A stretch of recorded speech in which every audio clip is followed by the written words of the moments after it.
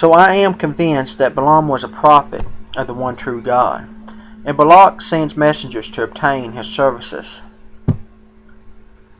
in cursing the Israelites. Each time he asks, Balaam goes to God and gets his instructions. And up to the point in the story, I have no trouble following what is going on. But then, while he's on his way to King Balak, at God's command, an angel of the Lord tries to kill him, not once, not twice, but 3 times. Why? What happened?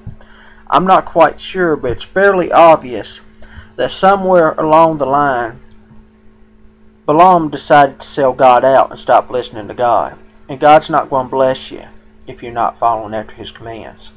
The money and the prestige was just too good to pass up. I suspect that sometime in the night, Balaam decided to play along with God, right up until the moment when he got close to the Israelites, and then he cursed him.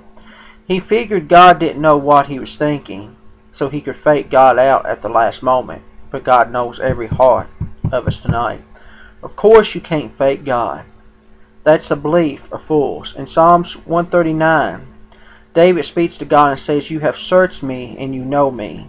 You know when I sit and when I rise. You perceive my thoughts from afar off. You discern my going out and my lying down. You are familiar with all my ways.